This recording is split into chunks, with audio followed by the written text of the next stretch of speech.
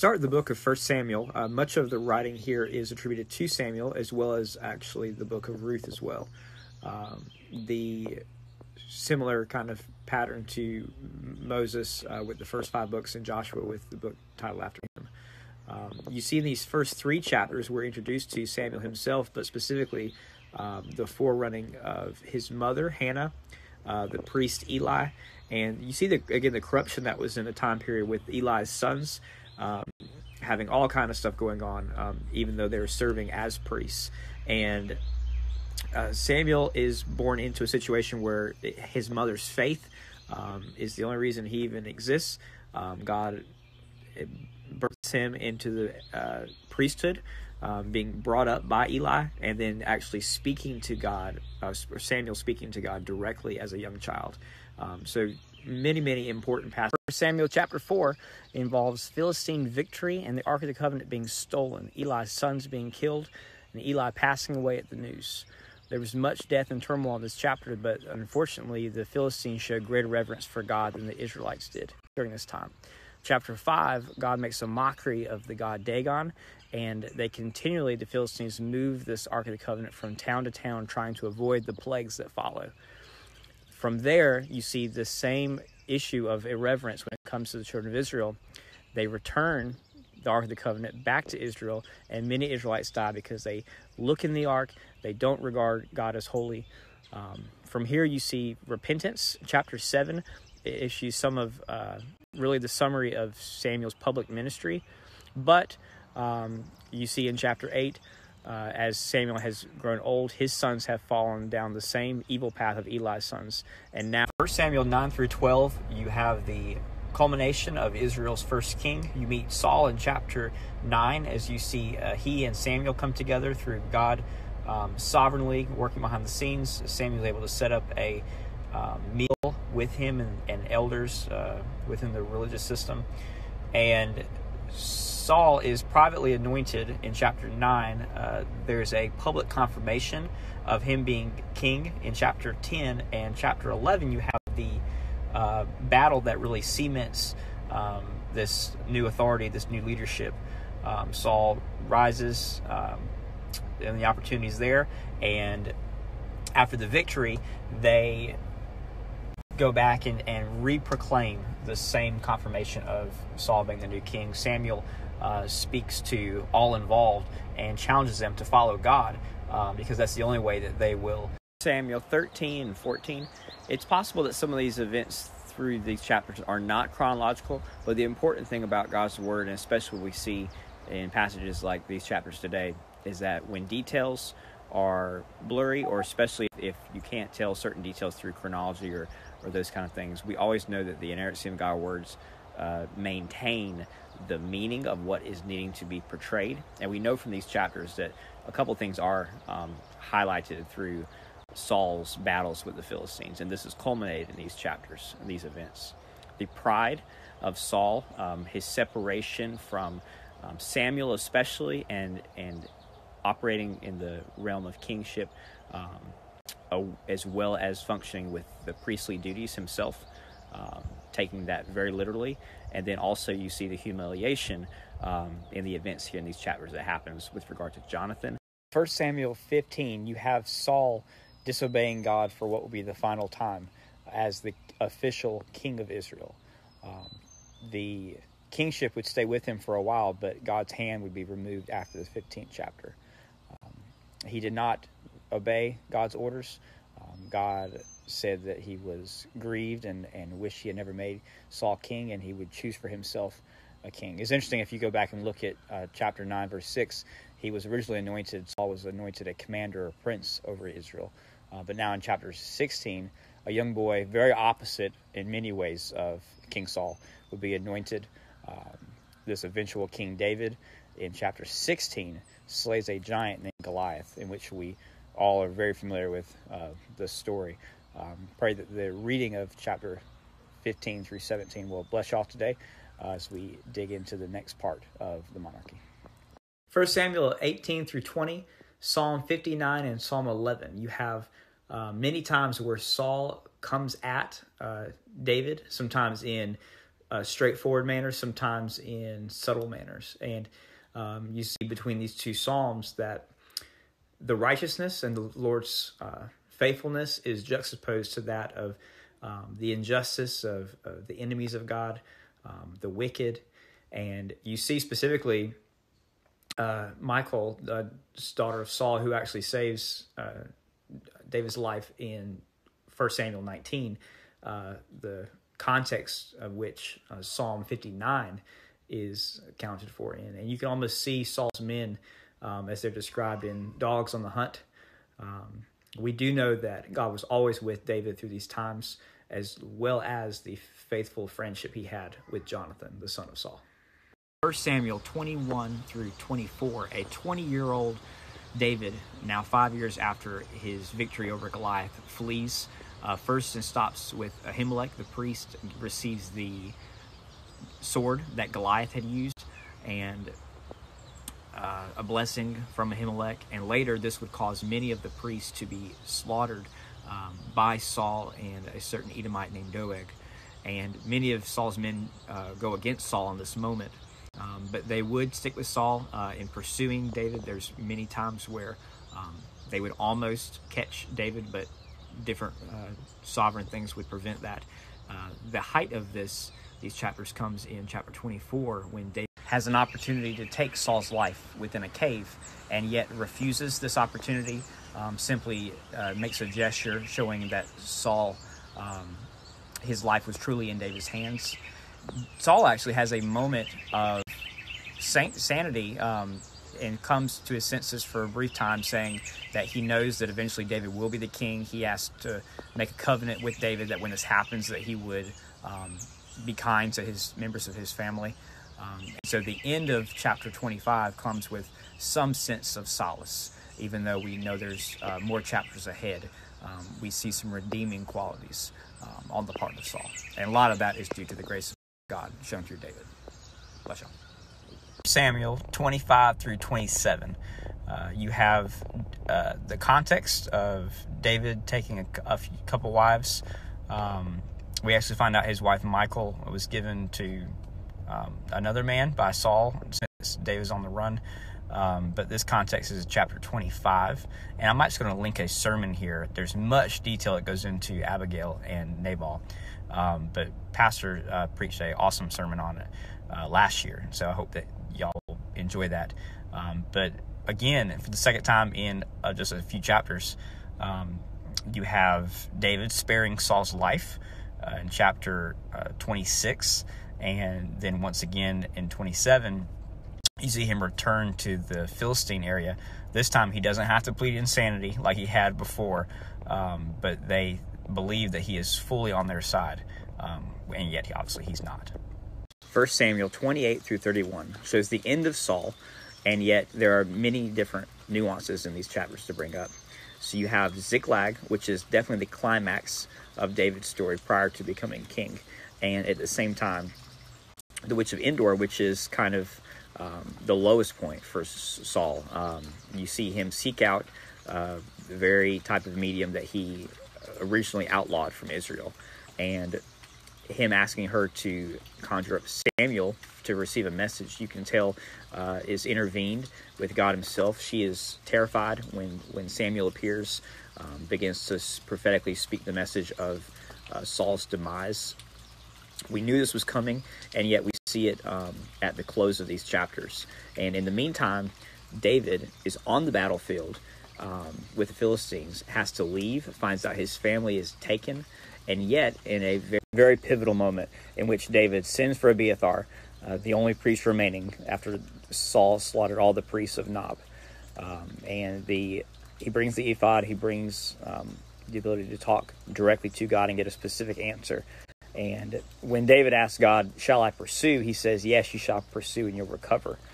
And so all this happens simultaneously to the battle that's taking place with the Philistines and Saul. So sovereignly, David is spared from having to be a part of that battle, or David's spared. Saul actually kills himself when he sees that the Philistines will have his life, remembering back to all that Samson endured with the torture of the Philistines after his capture. And so this takes place at the same time David is over retrieving all that was lost in Ziklag. And so this is the conclusion of 1 Samuel, with these kind of things happening all at the same time.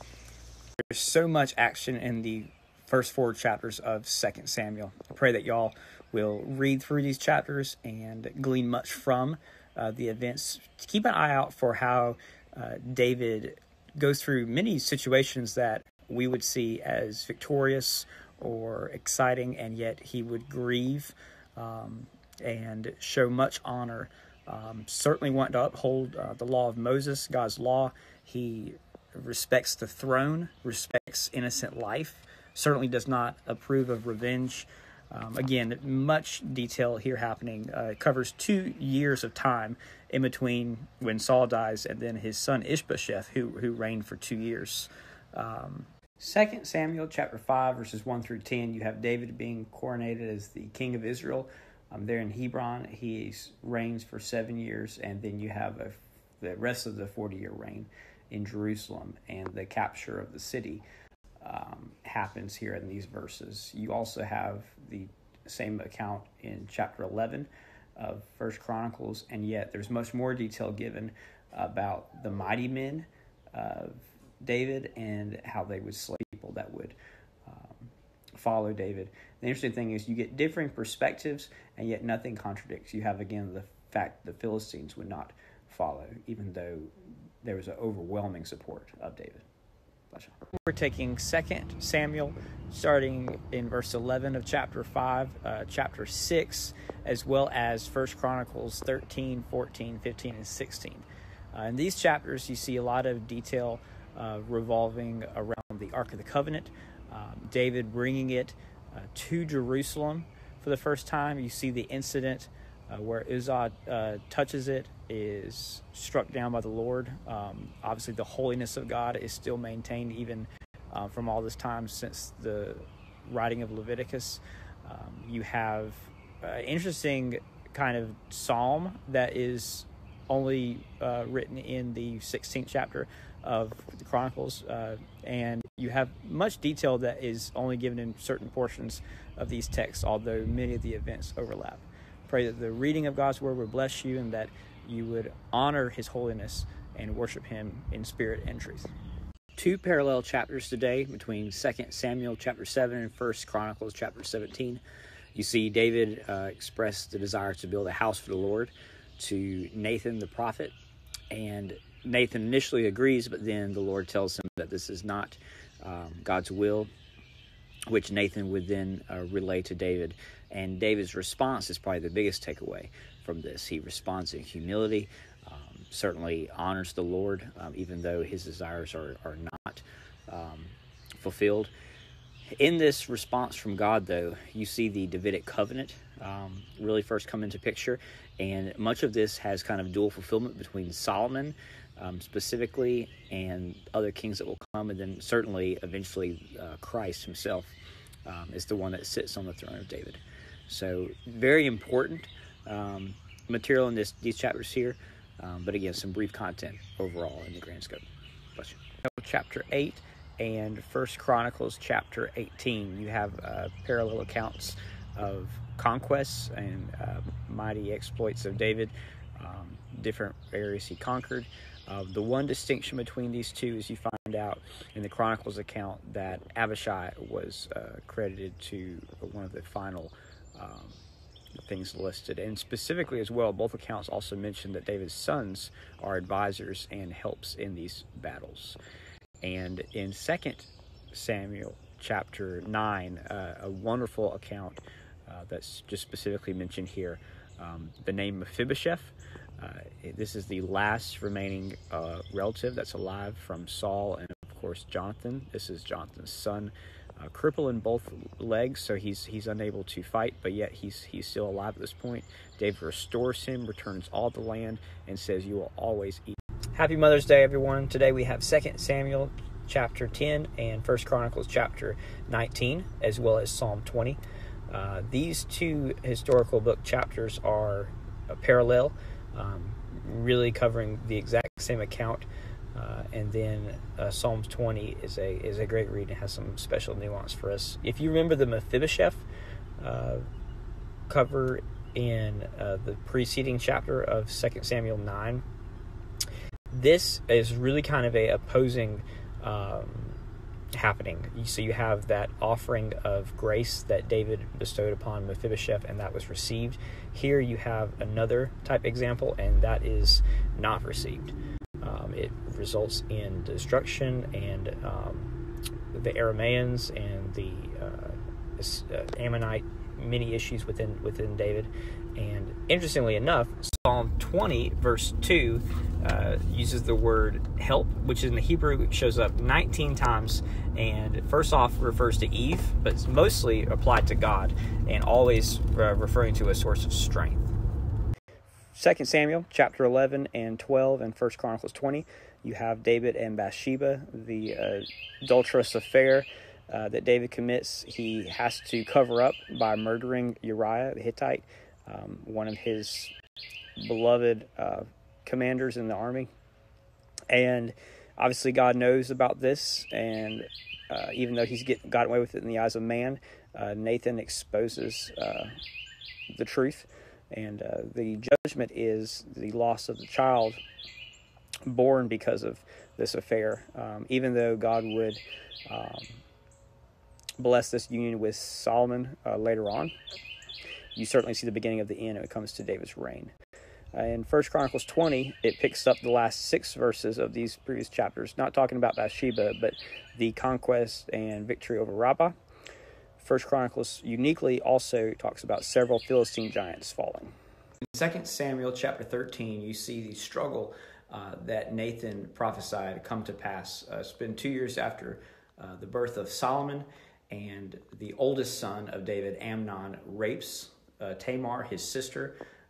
Absalom is the brother in between the two, very upset about this, and more upset about the fact that David does nothing to the firstborn son. You have some time pass, and Absalom kills Amnon. In chapter 14, he flees, and when he returns, there's a lot of deceit involved. Absalom not only deceives those closest to him, but winds up deceiving the town, gaining influence, and eventually committing treason against his dad. Goes back to Hebron and tries to take the crown in the same way that David originally became king in Hebron. Psalms 3, 4, 12, 13, 28, and 55. I want to highlight a few different things. We won't specifically look at each one of these, but Psalm 3 actually occurs when David flees into the wilderness from his son Absalom, who is taking the kingdom from him. And you see the struggle and the turmoil leave in the sense of it ends on a note of tension. In the Psalms, you always see the word Selah, or meaning pause, or like in the Hebrew, musically to lift up. And the silence often begs for an answer. Sometimes it ends on a positive note, and you kind of rest in that. Sometimes you're seeking an answer. In the sense of turmoil, you see much of this throughout. Another interesting point is we don't know that Psalms 28 deals with the Absalom specifically, but 28. In 2 Samuel 16 through 18, you get the rest of Absalom's story. One thing today I would like to highlight is a sermon actually that was preached last November by Antoinette. So if you're on our website, you can search there in the sermons podcast area for a sermon called Bitter or Better. And it specifically talks about Ahithophel, which David prayed that God would confuse the council of, and how Ahithophel was bitter. But I would say, as you read the scripture today, these chapters definitely indicate the bitterness of Absalom as well. One interesting thing that it jumps out as we go forward through the rest of the story, Joab is the one that kills Absalom. And again, the son of David, David definitely wanted Absalom's protection, even though obviously the treason that he was committing against him. So bless y'all today, and I hope it's encouraging. 2 Samuel chapter 19, 20, and 21, you have some of the fallout that happens after Joab has killed Absalom, returns, and sees the despair and mourning of David. There's some question as to why Israel has not looked to David again as king, and you see some of the rift that exists between tribes of Benjamin and Judah, known as Judah, and then the other 10 tribes being Israel. This would be what would cause eventually 2 kingdoms, but you can see the tension here even way early on. There's a wise woman that saves an entire city called Abel, and then a final heroic act that David does for the descendants of Saul. A lot that goes on in between here in these chapters, but a great read, covering a lot of ground in David's life. Bless you. Good morning, everyone. Today we have 2 Samuel 22, 23, and Psalm 57. In these chapters, you have the only spot in the books of Samuel where you have a psalm written. This is coming at the end of David's life, the victorious praise to God, thanking him for all the victory over Saul and, of course, all the other enemies that he would face while he was king of Israel. And chapter 23 is poetic as well, some of the last words of David. And in the rest of the chapter, you see a lot of information that is picked up and parallel to some of what's found in 1 Chronicles chapter 11. Psalm 57 is a little bit of a... As we conclude the books of Samuel today, we have 2 Samuel chapter 24, 1 Chronicles 21 and 22, and Psalms 30. Here, David commits his final recorded sin when he numbers the people of Israel. A lot's left unsaid in these chapters, but what is clear from the Chronicles material is that the events that follow will help determine the site of the temple. Psalms 30 is written in dedication of this temple in Jerusalem, but Solomon would be the one to build the temple. This is partially because of all the blood that had been shed through the wars that David would fight, and Chronicles chapter 21 and 22 specifically let us know that God is going to give Israel a time of rest during Solomon's reign. Again, much material in these chapters, but it's a blessing to read and